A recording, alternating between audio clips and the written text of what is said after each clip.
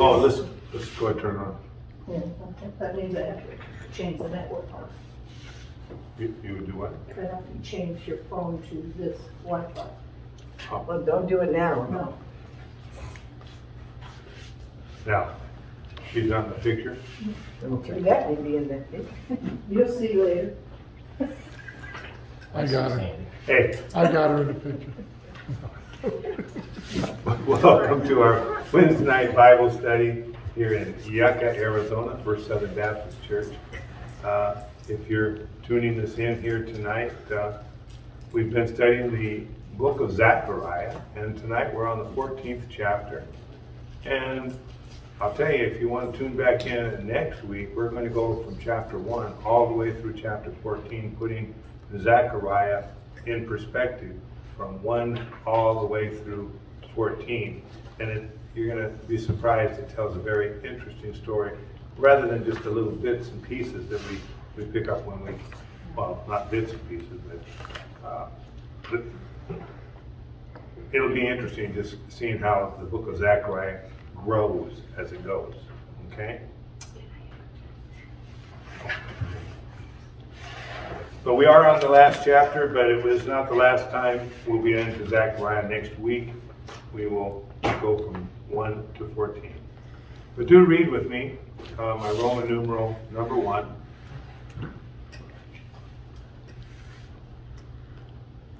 Oh, by the way, if you're on Facebook, you can download these 5 pages here. I've got 5 pages tonight because I put a lot of pictures in. That was for Barbara. Shoot, not even here. Okay. Leviticus 23 outlines a 7-month spiritual year for the nation Israel. In this spiritual year, there are 7 feasts, and these are also called appointed times. These are times when God has promised that he will show up, okay? 4 of these feasts were fulfilled in the year of 30 AD, assuming that was the year, of course, that Christ went on the cross. Those 4 that were fulfilled in 30 AD would have been beginning with Passover, Feast of Unleavened Bread, Festival of First Fruits, then a 50-day span between the Festival of First Fruits and Pentecost. So those have all been fulfilled. These 3 feasts, the remaining 3 feasts come in the 7th month and have not yet been fulfilled. These 3 feasts come at the end of the age, at a time that's not far off into our distant future. Yes. On the final day of this 7-month period of time, the final day is the Feast of Trumpets. Okay? There's a typo here. What? That's wrong. The first day. On the first day of 17. Everybody mark their. On the first day of the 7th month is the Feast of Trumpets. It comes on Tishri 1. Okay? Trumpets sound in Israel to tell people something. Okay? In this case, that something is called Yom Kippur, or we know it as the Day of Atonement. That comes 10 days later. On that day, people were to mourn and afflict their souls. In other words, they were to repent of their sin. They were to look into themselves and say, wow, I'm a mess. I need something from God here to set me straight. These both are... Then those sins... In Tishri? What's that? They both happen in the same month? Yes. Okay. Tishri is the final month of the 7-year period of time. So that first day.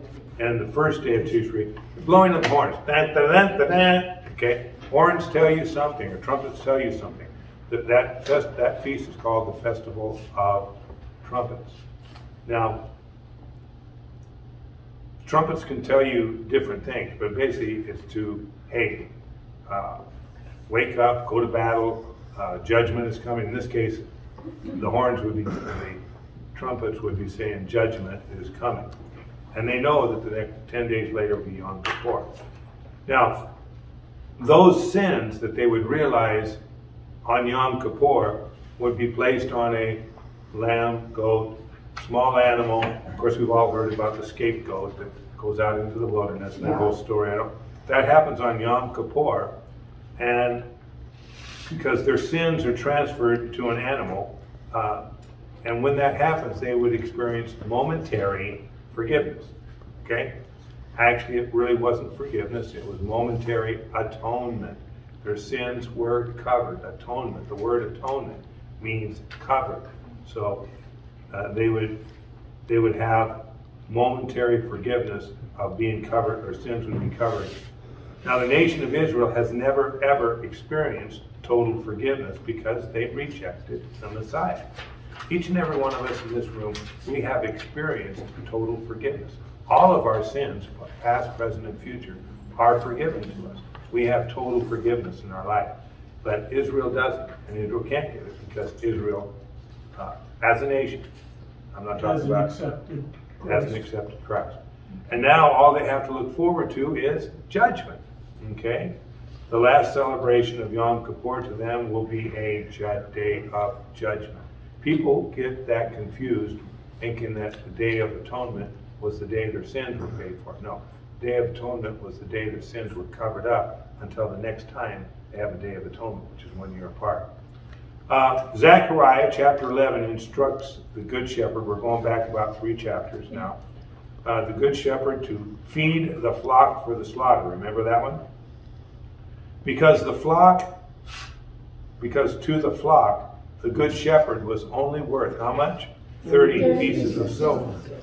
Therefore, then we go into chapter 12 of Zechariah, tells of a burden, which means judgment, a judgment that would befall Israel. When's it going to befall Israel? In that day. Okay? This is all just kind of a review. And in that day, the people will mourn. That's what people are to do on the Day of Atonement, on the festival of Yom Kippur. So you can see how we're moving through from the coming of the Christ, his first coming, and now we're on to Yom Kippur. Jesus came first to be the Passover lamb. That happened in the fall. Passover happens in the fall, on the first full moon of the month of Nisan. So that was the first festival. And that's when the sins were paid. Now we're all the way to the end of the spiritual year. Now, we're in the 7th month, okay? And that happens, by the way, in the fall, when there's less light. I love the way God put this all together. Now, in that day, and that day will be a 7-year period of time of tribulation. It's a time of Jacob's trouble. It's a 7-year period of time. In that day, there's a term again, people will mourn when they realize that they killed the Messiah. And they will look upon him whom they pierced. That's in chapter 12. This happens, of course, when Jesus returns to earth to establish a millennial reign. With hearts in mourning, they will realize that Jesus suffered the wounds in his hands by his friends. Remember, they asked him, where did these wounds come from? In the house of my friends, he said. And we did a whole thing, was it week before last, about that scripture was intended for false prophets. And that's exactly what they executed Jesus for. So they treated him as a false prophet when he was really telling the truth. Tonight we will see that Jesus will put an end to that tribulation and the aggressive armies of the whole world. He will put his physical feet on the Mount of Olives, the very place from where he departed, where he ascended 2,000 years earlier. Remember the angel standing there said, "Men of Galilee, why do you stare up into the heavens? Don't you know that this same Jesus will come in a like manner?" Now they were talking, I think, about him coming in the clouds toward you. But he's going to come in the clouds. He's going to come right back to the exact same place where he left. He will then turn the rugged terrain. This is kind of cool. You're going to learn some stuff you probably didn't know tonight. He will then turn the rugged terrain of Israel into an inhabited plain. He will rule from the throne of David, and 1/3 of the inhabitants will enter into the Messianic year, and they will experience at that time total forgiveness. Once they're in the bosom of Jesus Christ, they will experience true and total forgiveness. The forgiveness that occurred at Passover when Jesus died will then be applied to Yom Kippur. Does that make sense to everybody? I'm going to read that again. The forgiveness that occurred at Passover when Jesus died. That's what they're going to have to accept, because Jesus as the Paschal Lamb will be applied to them, will be applied to Yom Kippur. For 1/3, forgiveness will trump judgment. Okay? So Jesus will take 1/3 of Israel out of the Great Tribulation. We covered that last week. So we're saying 1/3 of the inhabitants, we're assuming that they're all Jews? Yes, we're talking about Jews. Yeah. And there's going to be millions of people left on planet Earth. I understand that, but this is only affecting Israel or the Israel. Israel. Yeah, they keep saying Jerusalem, but they actually mean, and every so often they'll come back and they'll say Jerusalem and Judah. When you see Zachariah and he puts Judah in there, he's talking about all of Israel. That's kind of misleading. And it's 1/3 of the Jews who are residing in Jerusalem at that time. Those will be the Christian Jews? Oh no! Christian Jews Oh no! They're gone. I just want to be sure. Yeah. Church There's is already gone. a Christian Jew It's is. no longer a Jew. Well, he's still a Jew, but Yeah. Paul goes into saying it. He says, "Hey, to be a Christian and a Jew is the best of two worlds." Well, that's true. That's But what he- if they convert after the rapture, they're still. they're called a they're still Christians. a tribulation saint, but if they're Jewish, they have a good chance of getting in, because at the end of the tribulation period, Jesus is going to set up his kingdom. And that's basically what we're studying now tonight. This has been kind of a review. However, as Zachariah does, he goes back, and he goes forward, and he'll go back, and then he'll go forward. So stay with me. It's the same roller coaster ride that we've had through Zachariah from the very beginning, but it always moves kind of one step back, 2 steps forward, 1 step back, 2 steps forward. Tonight we're going to get to the total end game of Zachariah. Which culminates, of course, in the establishment of the millennial kingdom. Read with me now. We're going to go back 2 or 3 steps to the prophecy. Zechariah 14:1 and 2 says, "Behold, the day of the Lord is coming." That is that term. In that day is the day that we're talking about. It's called the day of the Lord. It's also called the great and dreadful day of the Lord. So it's not a good time. And when you add the word burden to it and apply it to your life, you're going to be going through some literal hell. Because it's going to be a time, we read more about it in the book of Revelation, of course, but they didn't have the book of Revelation back then, did they? No. "And your spoil will be divided in your midst." Okay? They're talking about anything that Israel has is going to be divided. It's going to be taken from them. By who? By their aggressors. "For I will gather all the nations to battle against Jerusalem. The city shall be taken, the houses rifled, and the women ravished. Half of the city shall go into captivity, but the remnant of the people shall not be cut off from the city." Not a good prophecy if you're sitting there in Jerusalem and you haven't accepted the Christ, and you might have had an Ezekiel war already. I don't know. Nobody can pinpoint exactly when, and when the Ezekiel war is going to be. But you might have seen God's hand at work in the Ezekiel war. but you still didn't repent. You still didn't accept the Messiah. You just, God did this. But remember, we're talking about them accepting Jesus. The Jews believe in God. We're talking about them accepting Jesus as Messiah. I wrote, there are many times in Israel's history when God intervened and miraculously protected Israel. They might have already done it many times. Let's talk about the Red Sea. Let's talk about all the times in the battles that they had getting through the Promised Land. Time after time after time. I believe that they did it in the 1966 war. Was it 66? 67. 67, yeah. A lot of stories, miracles. And so God does in some way, shape, protect his people. However, the tribulation was not brought on by God, but rather allowed by God. Remember, Israel chose, I'm going to say that again, Israel chose the Antichrist. The Antichrist brought them to tribulation. Remember, he was the foolish shepherd. If they had followed the good shepherd, but they didn't follow the good shepherd. The consequences of following the foolish shepherd are devastation and tribulation. In the verse above, we see Israel's travail. However, we shall soon see the God of Abraham strengthening his people in their battle in that day. So the battle is going to come to them. The devastation is going to come to them. The ravishing of their city.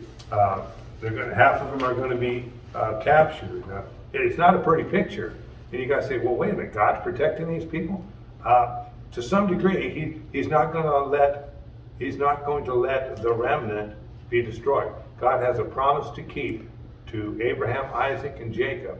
And down through the years, God has always kept that promise. Why did God go back into Israel to get the people out of Israel? Why?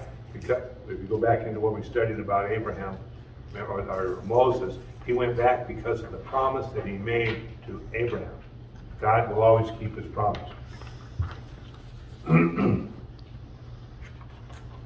Zachariah 3-5. Then the Lord will go forth and fight against those nations, as he fights in the day of battle. And in that day his feet will stand on the Mount of Olives.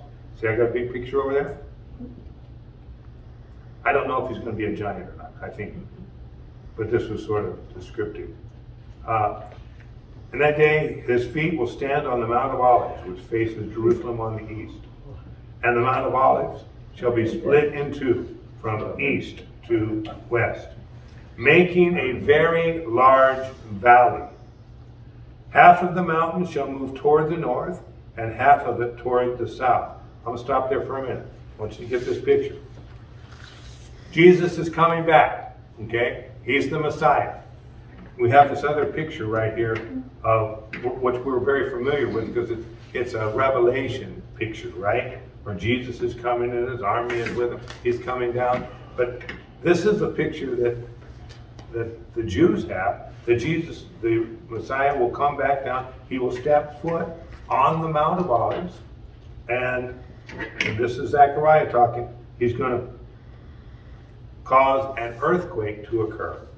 And it's going to cause a great rift in the ground. Has anybody ever been to an earthquake site and seen what earthquakes can really do? I mean, we've had a major earthquakes. It's amazing. Sometimes those earthquakes can have a span of, a mile or better. You're driving through some places on the San Andreas where it is stretched out for a mile cavity. Well, this is just the start of it. This is just the start of it. God is going to make a valley. He's going to have a valley. What's happening back here in Jerusalem on page 1 was half of the city was in captivity. That meant there was half of the city that was not in captivity. They were still fighting, but they were about ready to lose the battle. So here comes Jesus. He's coming down. He's going to fight for them. But the first thing he's going to do, it says, then you shall flee through my mountain valley. He's making a valley for them. Does that sound familiar to anybody? I mean, you asked my great-grandchildren if they've heard of the Red Sea, and you know, they may not, I don't know. But I mean, you don't have to be too old to have heard of the Red Sea. But here it is in Zachariah. God is doing the exact same thing. He's going to take a mountain. He's going to split it in half, and it's going to be right there where the people can get to it. It says, "Then you shall flee through my mountain valley, for the mountain valley shall reach to Azal." I don't know where Azal is. "Yes, you shall flee, as you fled from the earthquake in the days of Uzziah, the king of Judah." I did a lot of research trying to find out what that earthquake was in the days of Uzziah, king of Judah. And there's no real description of the earthquake, because this is supposed to be similar. It's just the prophet Amos spoke regarding the earthquake when King Uzziah was on the throne. And there's a mention of it in the Bible, but there's no real proof as to what earthquake that is. Amos? It's in Amos, yeah. Amos chapter 1, I believe. "Thus says the Lord, my God will come, and all the saints with you." That's where I stopped. Who's all these saints that are going to be coming? That's The 144,000. Although, read some commentaries, you'll find there's a lot of people that say, no, these saints refer to angels, you know. So, you know what I don't like to do is always take somebody else's opinion. I'd rather do the research, make my own opinion, and then tell you guys I'm right. So, Wait, did you tell him who the saints are? yeah, let's take a look at the saints, okay? Now, first, let's read through this. I said something that wanted to. "In that day, Jesus will return to the very spot where he had ascended into heaven, the Mount of Olives. From the moment he arrives, cataclysmic events begin to happen. The very mount upon which his feet stand will experience a large earthquake and split the mountains in half, causing a very large valley. Through this valley, Zachariah says, you shall flee. The city of Jerusalem was under siege, and the you are the inhabitants. Notice that they are to flee through, quote, my mountain valley. God takes personal responsibility for the creation of a valley through which the remnant of Israel will be taken into safety. Like that. Do the words Red Sea come to mind? Once again, God miraculously parts the elements of this earth, making a causeway for his people's escape. It's exact same scenario. Here they are completely engulfed by the enemy. There's absolutely no way out. Does anybody remember what the word salvation means? Anybody? exchanging places. Sort of. It's the moving of places. It's changing the places. It's like Alice does every other week. Like moving furniture. She moves her furniture around. We don't do that. You don't know, because I told you not to put that plug in the middle of the room. Now you're stuck, yeah? It was a plan, Wayne. It was a plan. She's tethered. But that's what it is. And here they were at the Red Sea, had no way to go. They had the enemy in front of them, a Red Sea behind them, and there was no way out. Moses lifted up his staff, and he says, behold the salvation of the Lord. What he's saying in Hebrew, behold, God's going to move things around. Yes. Okay? He's going to change the scenery, if you will. And that's what the word salvation means, is God's going to change whatever it is that's about to kill you. He's going to change your circumstances. He's going to change your location. He's going to do whatever it takes to get you out of there and get you to safety. That is salvation in its root form. Okay?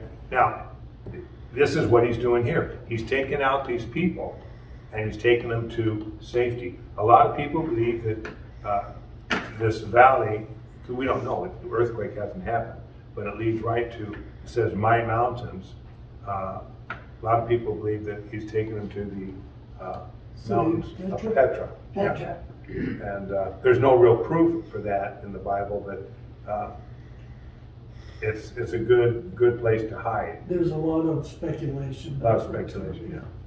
And where he's going to take him, I think he could stand there right in the midst of all the fire and the bullets and everything and just protect whoever he wants. Yep. And he's kind of like Yeah. Superman, will just bounce off his chest.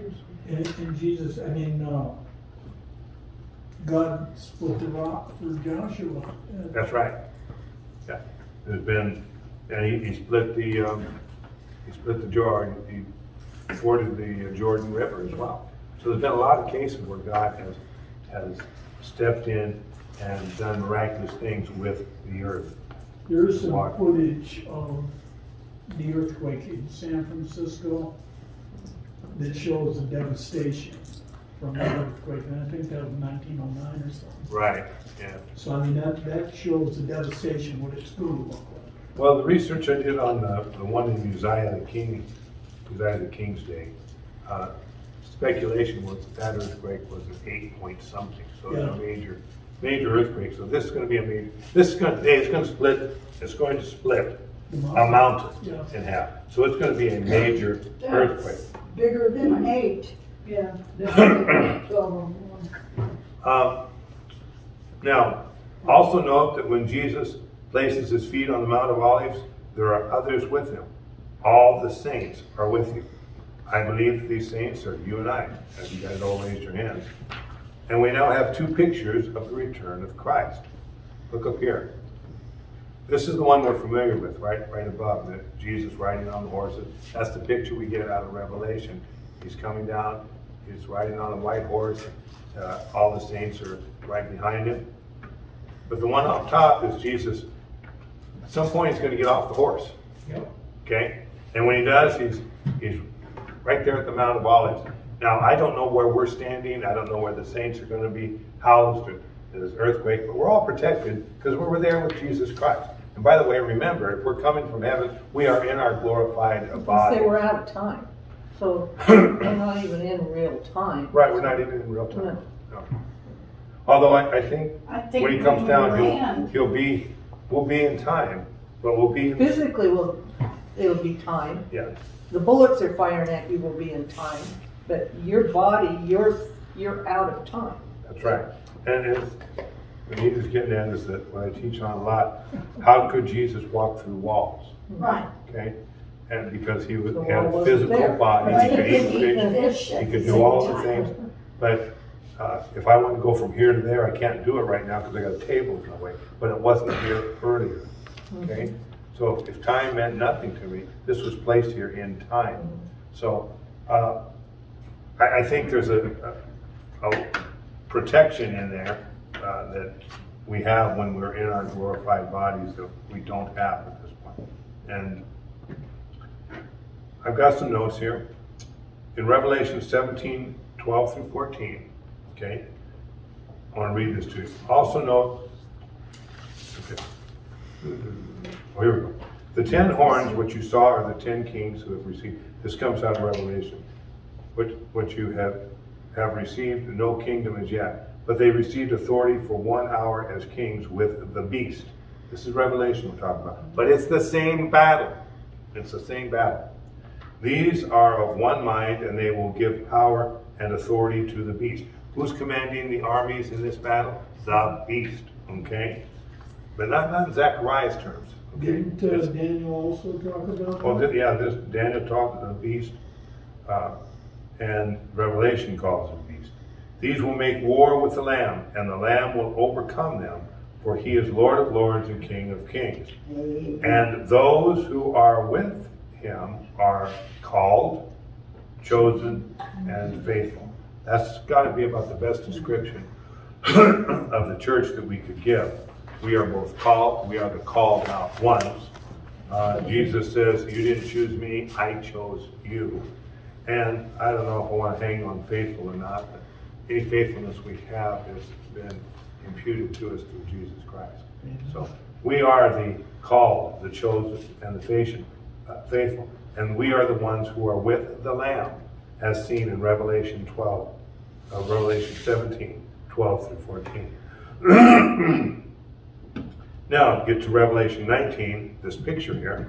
And the armies in heaven are clothed in fine linen, white and clean, followed him on white horses. Every picture of a saint who goes to heaven is a picture of someone who is given a white robe. Yes. So we can pretty much assume that to be absent from this body is to be present with the Lord. That if we are, he's bringing with him this army of people. By the way, we're not really a fighting army. We're just there for prayer, moral support. I don't know what we're doing because we don't need anybody but Jesus. He's going to do all the work. Okay, he's going to do all the fighting. But we're there with him. You know why? The same reason that Sandy and I are always together. She's my wife. Yeah, I really love her wife. Thank you. And we are the bride of Christ. In fact, the famous rapture scripture states, "And so shall we forever be with the Lord. Therefore, encourage one another with these words." You know, he's not going to take off on some 1,000-year campaign and leave us alone. You'd never go for that, would you? So we're going to be with him.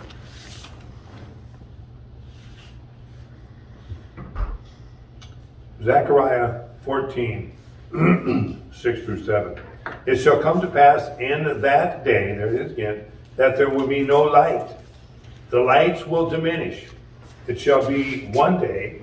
By the way, this whole thing is in that day. So this is a 7-year period of time we're talking about in that day, which is known to the Lord. Neither day nor night, but at evening time it shall happen that it will be light. In other words, what's supposed to be dark, it's going to be light. God's going to play 24/7 would be daylight. 24/7, maybe dark. Okay? No. And then it says that it will be light. Okay, neither day nor night, but at evening time it shall happen that it will be light. In other words, it's going to be light, but when it's supposed to be dark, it's going to be dark. And that's kind of what I got out of the scripture. When it's supposed to be, God's going to play havoc with the light of the earth. This little picture we found on the internet, I like it because it's got a picture of the olive tree. You see the light that's in it? The light is diminishing. And on that day, the sower of light will no longer shine. Okay? In other words, it's going to be dark. And darkness is a form of judgment. I got this to say about it. There's a new sheriff in town, and that sheriff is the one who set the sun, the moon, and the entire universe into motion. I don't know how he did it, but he did do it. Now, as he arrives back on planet Earth, he begins changing the elements that light the sky. He's already split the mountains down the middle. Now he's going to change the way the earth is illuminated. He's just showing his power. He's flexing his muscles, if you will. You think that was a good trick? Wait till I take the sun out of the sky. Oh, yeah.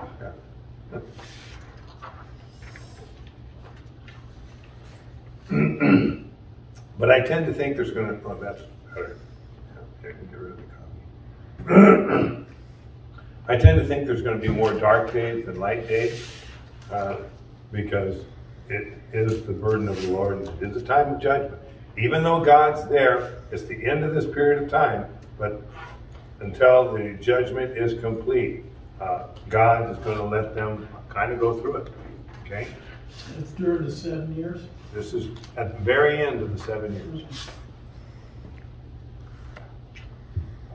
Jesus comes back after all the bowls of wrath.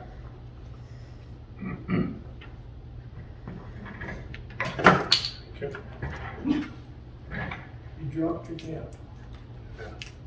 You don't need to drop his drinking his water. Thank you, Jill. You are welcome.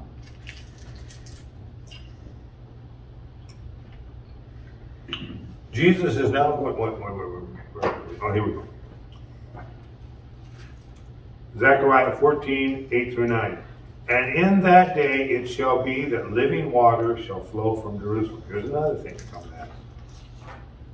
Half of them toward the eastern sea, and half of them toward the western sea. In both summer and winter it shall occur. We all know how the water gets to us. It snows in the mountains, melts down, comes down through the ground. It either goes down, hits the river, and floats out to sea, or a lot of it goes way down into the ground and becomes basically holding tanks, like we have around here, pockets of water that you can drill down and get to, right? We all know what a spring is, a place where the water pops back up out of the ground on its own. Yes. And just flows. Well, even springs are seasonal. You know, most springs are seasonal unless they're fed from a very high mountain. Jerusalem is already on a high mountain. It's on Mount Moriah. There's 3, 4 different mountains that make up the Kidron Valley and the Valley of Jehoshaphat. They go, and Jerusalem and the Temple Mount all set on this high mountain. Yep. Remember we talked on Sunday about that being the only high place that God ever allowed a human sacrifice. All of a sudden, there's going to be 2 rivers flowing out of Jerusalem, right from the city. I got some pictures of it here. Well, what the artist's conception of it is anyway. Rivers flowing out. Half of them toward the eastern sea, half of them toward the western sea, both summer and winter. And the Lord shall be king over all the earth. In other words, hey, he's flexing his muscles. In that day it shall be, the Lord is one, and his name is one. Think about what I just said here. The Lord is one, and his name is one. Who's doing this? God. But what's the name we call that guy? Jesus. Jesus. They're seeing Jesus do this, and they're going, the Lord, using the L-O-R-D, in Hebrew would be Jehovah is one, or Yahweh is one, and his name is one. They are calling now this man that they have mourned for, who they have waited for. They're calling him God. Somewhere I got it written in this. This is about the closest you're ever going to get in Old Testament theology showing the triunal God. Yeah. Although, if you look for it, it's there. And we talked about it back when in the visions of Zachariah, where the angel of the Lord was talking to the Lord of hosts. Yeah.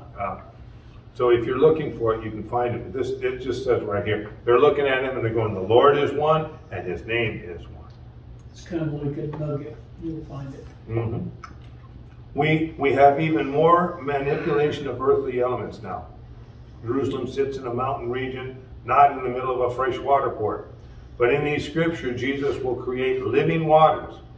Now, living waters, we all know the story about Jesus saying, I will give you living waters. Right. But that's not what this is. Okay. That's spiritual living waters. This is moving water, fresh water that flows out and goes down into the ocean or into the seas. Living waters are fresh water that flows from deep springs. These waters will somehow flow from the city of Jerusalem in 2 directions. One to the Mediterranean Sea and one into the Dead Sea. I bet it won't be dead after that. Yeah. They can put all that. You know, the problem with the Dead Sea, it has no output. Yeah, just Smells bad too. yeah, it's a collecting pool with no place to get out. I bet that's all going to be fixed. I got a feeling as this living water goes in there. Well, we're going to see everything's going to be fixed. Also, these new rivers that flow from Jerusalem will flow year-round, summer and winter. See, it defies even where the water comes from. I personally believe that the source of these waters will once again be the creator of the universe, Jesus Christ. He's back, but he's not here to pay the penalty of sin for the whole world. He's here to rule. He's here to establish his throne, and all the inhabitants on earth will know that this is Jesus who stepped out onto the Mount of Olives, and he is Lord. Okay? He is God, and his name is One. Okay? This is as close to any Old Testament scripture that describes the concept of Trinity as you're going to get. The people in that day will get a good look at the One that they pierced.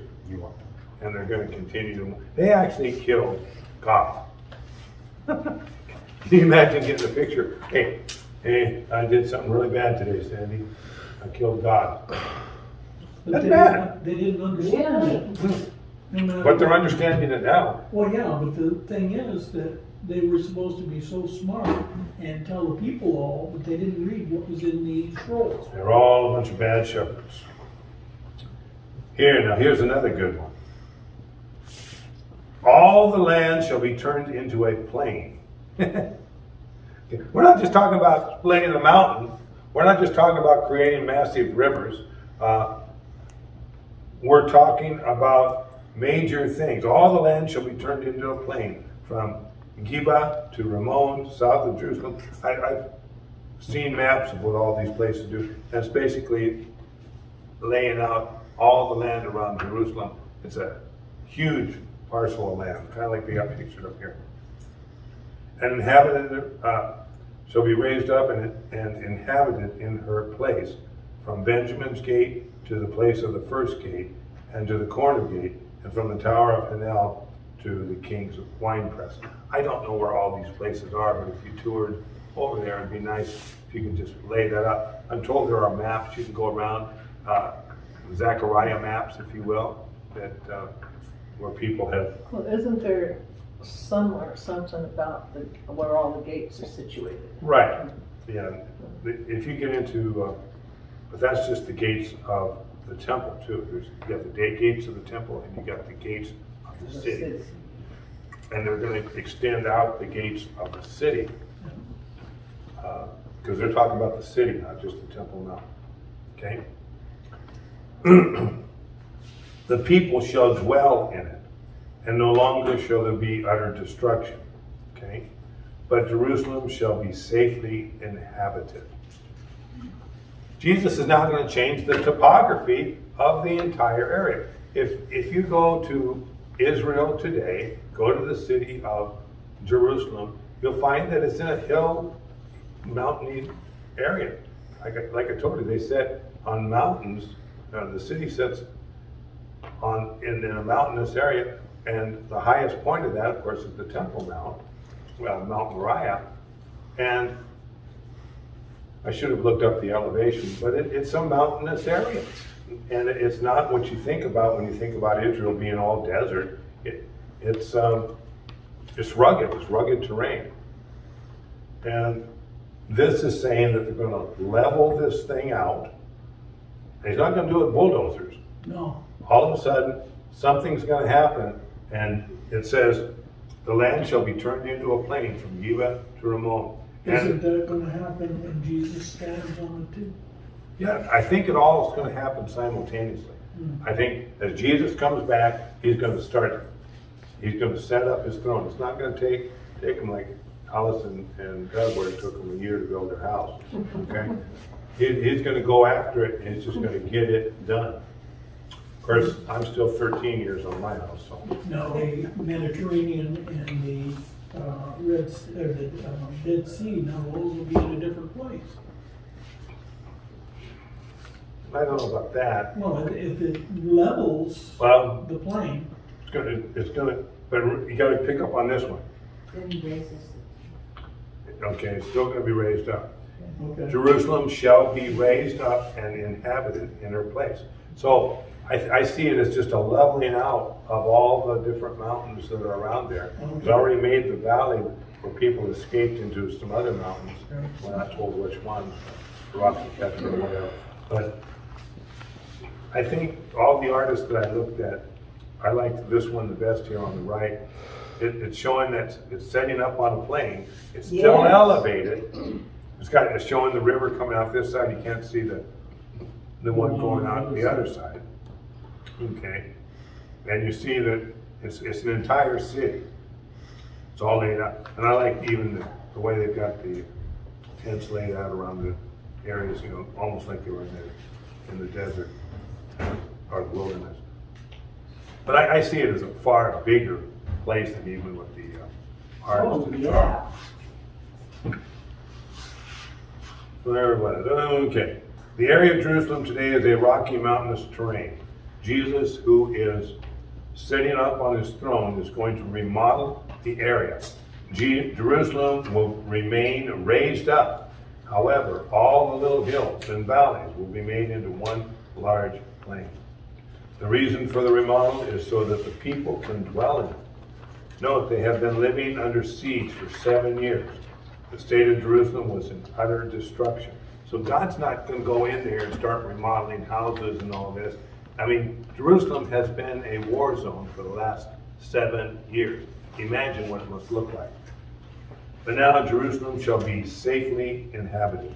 Peace will finally rule in Jerusalem only because the Prince of Peace is now sitting on his throne. I get a picture of Jesus coming in, and instantly, it's like when we parted the Red Sea, Oh, yes. parted the mountains, and he's leveling out the plains, and I don't know if he's going to rebuild the houses or what he's going to do, but he's going to set up his kingdom. And by the way, what's going to remain standing is going to be the temple. Okay? The temple is going to remain standing because that's where he's going to rule from. Or he's going to build himself a brand new temple. But I don't think it's going to take a long, long time for him to do it. Okay? Peace will finally rule in Jerusalem only because the Prince of Peace is now sitting on his throne. Now we're going to go back a step. Let's go back a step. That's what Zachariah does. He goes forward 2, backwards 1. We're going to talk about what's going to happen to those people that came against Jerusalem. You know, God uses people. God uses people. Hey, do you remember Tim? Oh, everybody knows Tim. We ordained Tim. Tim Burns. Had a long talk with him today. We were talking about when I got fired out of the prison. You know, God uses people to move people around. Okay? When I got fired at the prison, Sandy and I were sad. We sat down and we cried. I mean, we'd given that prison system 20-some years of our life. And what are you going to do with me now, Lord? There are 6 people standing outside down over here by the old school, or the school, wanting to hire us to come in here and take over the church. So what church? You know? And what they did have, they had some of the people that used to be part of the church were out there, Don and some other people in the desert at that one place, Walt and Sue and all that. That place was a mess. And I was already sad enough without them offering me a job. We didn't want it. You were already moving to Oregon. Yeah, we were ready to go to Oregon. I was going to become a... God had a different plan. Yeah, so I made a deal with them that I would do it only if everybody voted. Everybody voted, and they wanted me to try it. And even then I said, I'll try it for a month. I don't think you told them that till afterwards. You told No, I God didn't. that. I told God that, yeah. I can tell them. I said, I didn't want to come in any kind of problems. I wanted nice.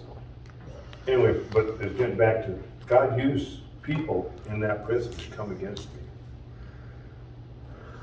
They were doing evil. We were called by the Lord to be there. And You lied. yeah, they told lies and all kinds of stuff. There's a lot of that. But God was wanting to move me. There's a lot of that Amen. happens in prisons. Yeah. And all turned out to be a good thing. But God gets even with people like that. Okay. Every one of the nations that ever came against Israel has suffered the consequences. And here, in this chapter here, chapter 14, 12 through 15, we're going to see what's going to happen to these people.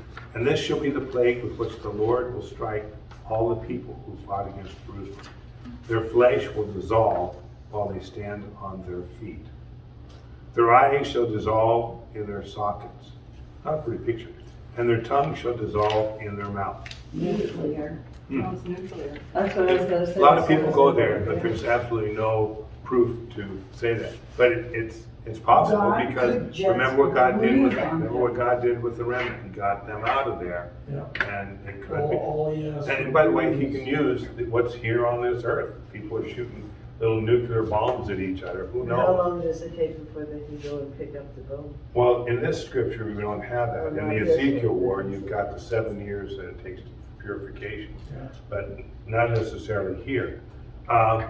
Good- It shall good come to job. pass in that day that a great panic from the Lord will be among them. Everyone will seize the hand of his neighbor Good and job. raise his hand against his neighbor's hand. This is with the Assyrians. That's what God did with the Assyrians. And they all started fighting each other. Judah will also fight at Jerusalem. That's just another way of saying that all Jerusalem will fight. Okay? Or Israel. Judah is basically a synonym here for all Israel. Judah will also fight at Jerusalem, and the wealth of all the surrounding nations shall be gathered together. They're going to have gold, silver, and apparel in great abundance. So such also shall be the plague on the horses, the mules, and the camels, and the donkeys, and all the cattle that will be in those camps. So shall this plague be. Of course, you and I know that these horses, mules, and whatever aren't going to be horses, mules. They're going to be probably tanks and airplanes and whatnot. But nonetheless, they're going to be destroyed. And we tried to find a picture of people whose flesh was dissolving. We got into some pretty gross stuff on the internet. Start typing in pictures like that. So what we did find was this one here. And this picture here was described to us from Jesus. You can read the fine print here. Jesus referred to this time when he said in Matthew 28, "For wherever the carcass is, there will be the eagles. Eagles will be gathered together." Jesus was referring to this time, the great battle. And if you read the book of Revelation, you'll see that Jesus is talking about this battle, Zachariah is talking about this battle, and the killing of the people in this battle. But let me read what I've written here. In the book of Revelation, the Apostle John describes Jesus' return in spiritual terms. He calls the leader of the armies of the earth a beast, and he describes the false prophets of Zachariah's day, chapter 13, as one false prophet. In the book of Revelation, John only refers to one person who is deemed the false prophet and one antichrist who is deemed the beast, right? But it's the same description of the same warfare. And in Revelation, I saw the beast and the kings and their armies gathered together to make war against him who sat on the horse and against his army. Then the beast was captured, and with him the false prophet who worked signs in his presence, by which he deceived those who received the mark of the beast and those who worshipped his image. That line there correlates to what we studied last week about the false prophets. Jesus is going to clean house the false prophets. Remember that? These two were cast alive into the lake of fire with burning brimstone, and the rest were killed with the sword which proceeded from the mouth of him who sat on the horse. John describes this simply as the rest were killed with the sword which proceeded from the mouth of him who sat on the horse. Up here, Zachariah describes it almost like a nuclear blast, as you guys read. Nobody else would pick up on that back in the days of Zachariah. They called it a plague, okay? And here John is calling it the sword which proceeded from the mouth of him. He's talking really about his word, okay, from the mouth of him. And I said it a couple weeks ago, basically Jesus is going to say, die.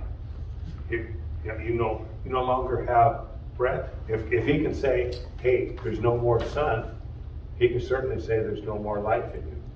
Yeah. That's it. We all owe our life to Jesus Christ right now. We wouldn't wiggle without him giving us life. Wiggleability, if you will. I like that. When the Apostle John, no, okay. Oh wait. These two were cast alive and were killed with the sword of his mouth. Okay.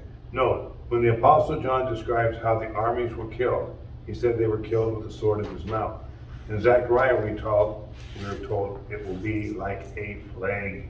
Okay. Also depicted in the defeat of the heathen forces, a picture of an army fighting against itself. The soldiers basically then turned on one another, just as they did back in the book of Judges. I got the scripture here, Judges 8:2. You can look that up. There's several places in the Bible where armies come against Israel and God causes them to lose their minds and begin fighting against themselves. And that's another picture that's given. But for whatever reason, the end game is the same. They're all going to be lying there dead on the battlefield. And Jesus said, wherever the carcass is, there the eagles will be gathered. In this case, eagles are really vultures, okay? Not eagles, but vultures. And it shall come to pass in that day that everyone who is left of all the nations will come against Jerusalem, shall go up from year to year to worship the King, the Lord of hosts, and keep what? The Feast of Tabernacles. I'm not making this up to fit with my opening. It says it right here. Okay? And it shall be that whichever of the families of the earth do not come up to Jerusalem to worship the King, the Lord of hosts, on them will be no rain. And it's just using Egypt as an example. If the families of Egypt will not come up and enter in, they shall have no rain. They shall receive the plague with which the Lord strikes the nations who do not come up to keep the Feast of the Tabernacle. This shall be the punishment of Egypt and the punishment of all the nations that do not come up to keep the Feast of the Tabernacle.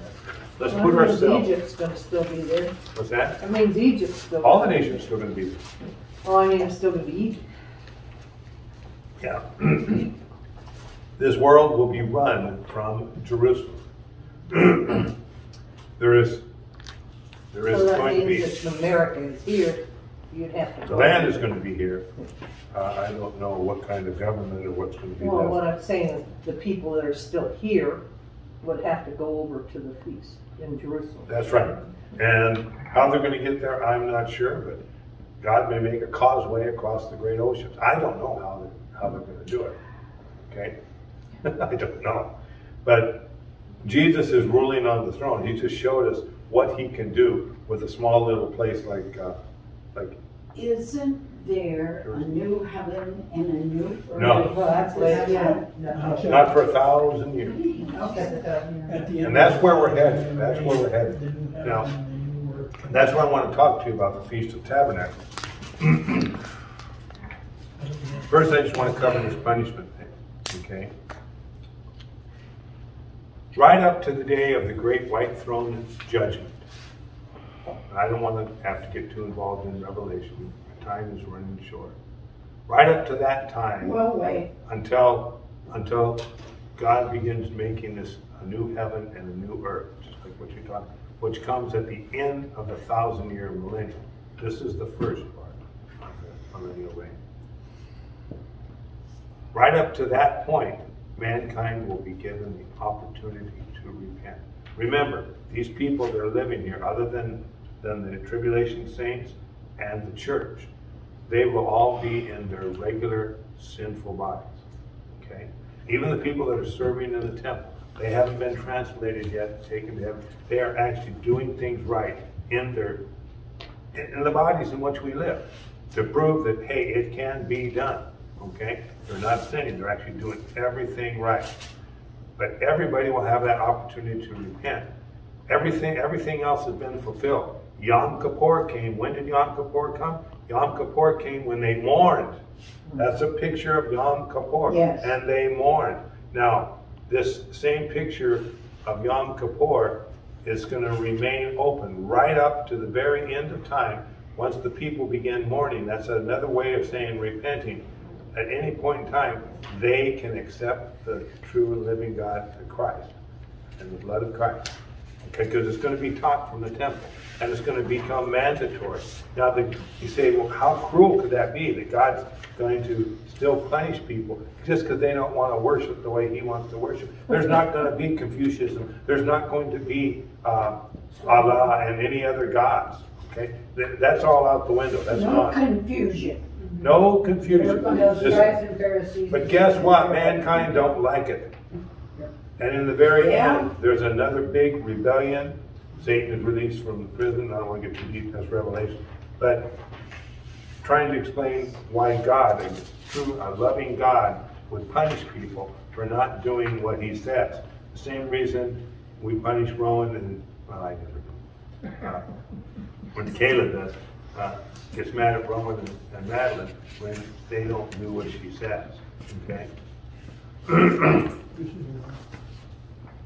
Why? Because God wants them to be saved. That's God's ultimate goal, is he wants them to be saved. Right up to that very last moment, and the lion is the saddest line, and there was found no place for them. And the next scene is the great white throne judgment, that all the dead are raised, and there's right up to that point. And that of course, is the ultimate judgment. And then right after that, John looks and he sees a new heaven and a new earth. That's what you're talking about. Yeah. But let's read on. The armies of the world that came against Jerusalem all had family members and people who did not come with the fighting force. These people are considered survivors of the Great Tribulation. Some of these people will convert and will go up to Jerusalem to worship the King and to keep the Feast of Tabernacles.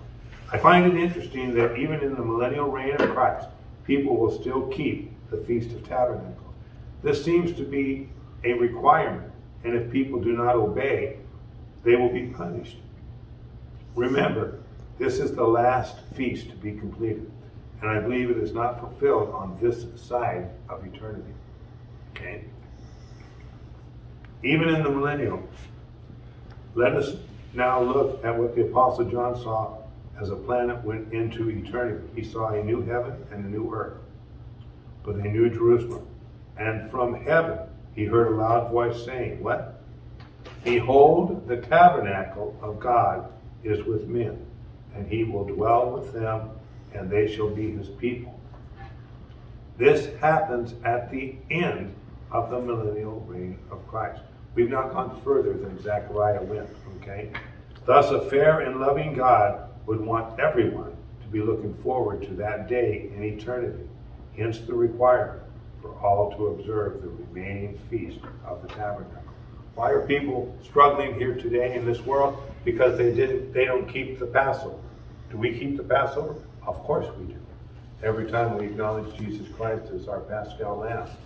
Do we keep the festival of first fruits or the festival of unleavened bread? Yes, we do. Every time we do communion. Do we keep the festival of first fruits? Yes, we do. Every Easter Sunday. Do we keep the Feast of Pentecost? Yes, we do. Every time we speak with the Holy Spirit. So all these things that have been fulfilled, all these different feasts, and someday, if we keep the other feasts, okay, we get out of this world just keeping those four. We're out. Yes. But the rest of the world, they won't have the risen Christ. There's no church, let me put it this way. There's just Jesus on the throne. He's right there. They need to look forward to eternity. And eternity comes to planet Earth. In the prayer, we say it all the time. Our Father who art in heaven, hallowed be thy name. Thy kingdom come, thy will be done on earth as it is in heaven. Only a small portion of people were ever determined to live in heaven with God. That is the bride of Christ. Everybody else is determined to live on planet Earth. That's what it was created for. But it wasn't created for sin. Once the sin problem has been eradicated, mankind will dwell on earth. Let me finish up. In that day, I'm sorry, I'm going a little over here. In that day, holiness to the Lord shall be engraved on the bells of the horses. the pots, and the Lord's house shall be like the bowls before the altar. Yes, every pot in Jerusalem. Talking about cooking utensils, okay? Yes. Every pot in Jerusalem and Judah, that's Israel, shall be holiness to the Lord of hosts. Everyone who sacrifices shall come and take them and cook them. Sacrifices. Be it known, someday we're going to go back into it, I need to do a study from Ezekiel 40 through to the end 48, where it talks about the reinstitution of the sacrificial system. We don't do it anymore, but it will be done, but it'll be done more in the fashion in which we do communion, looking back onto the cross. Before, the sacrificial system was looking forward to the cross. But Ezekiel has some interesting takes on the future worship from Jerusalem. Everyone who sacrifices shall come and take them and cook in them. In that day there shall no longer be a Canaanite in the house of the Lord of hosts. That's the last line written in Zachariah. I found it interesting that there's not going to be a Canaanite. Does everybody know what a Canaanite is? Someone can complain. Canaan. What cursed? There you go. Canaan was cursed. Yeah. The person who wrote that story, of course, was Moses. He was taking people to the land of Canaan. And he made an obvious plan to let everybody know they're going to the land that God had cursed. Don't get me wrong, people. Hey, we're going to a land that God has cursed. And he's probably rallying the forces with that going. And that's a theme in the land of Canaan. It's called the Promised Land, but it was the land that God had cursed for the Canaanites. And God wanted them wiped out way back in the days of Moses. Yeah. But they stuck around and they infected his people. And they're still around to this day infecting us, the Canaanites. But in the end, no longer shall there be a Canaanite in the house of the Lord. No longer when Jesus is ruling on the throne in Jerusalem. I'm not saying there's not going to be sin outside the camp, but in Jerusalem, there will not be a Canaanite. There will be nobody there to infect Israel, because Jesus will take them out. He's going to rule with an iron scepter. And if you're not on board with this program, you better go live in Egypt and pray that you're going to get some rain. Because we are now given the final picture to the throne of Jesus and how the city of Jerusalem surrounding that throne will look. Everything will look and be about holiness to the Lord. In the past and in the days of Zachariah, the priest wore turbans that had this same inscription. Remember, we even studied it a while back. Now, in the city of Jerusalem and in Israel, which is Judah, everything, everywhere, will be holiness to the Lord. And from the city that has experienced more warfare than any other place on earth will come this proclamation: holiness to the Lord. Israel will now serve the true and living God, and the book of Zechariah ends with the statement, in that day there will no longer be a Canaanite in the house of the Lord of hosts. That's in Jerusalem. That will be his house. Anything cursed is gone, and Israel will finally bad luck. Anything cursed is gone, and Israel will finally get it right. Jesus Christ. Take that second Israel out of there. I was in a rush to go. And Israel will finally get it right. Kind of amazing. So goes the story of Zachariah. This man, mighty prophet. A mighty prophet. And a lot of people don't study the book of Zechariah, but they throw out different scriptures. They don't even know where they came from. Kind of like, well, one day they'll all look on him with tears, or the other line about the 30 pieces of silver. A lot of things came from Zechariah. And next week I'm gonna write a paragraph each on each chapter, kind of bring us back, and we'll kind of walk through each. Only 14 paragraphs next week. Okay. With lots of pictures. Pastor Doug, you want to pray us out of here? Absolutely. Heavenly Father, Lord Jesus, we want to thank you for allowing us to study your word, Father. We ask that your word just gets put on our heart, Lord, so we understand it and become more like Jesus. We thank you for Wednesday night, and I ask for blessings upon each and every one of us here. Father, that your word richly indwells in our hearts and comes out of our mouth. We thank you for the time together, the fellowship together, and the learning of your word. We pray this in the name of Jesus. Amen. Amen. And the soup. And the sentence.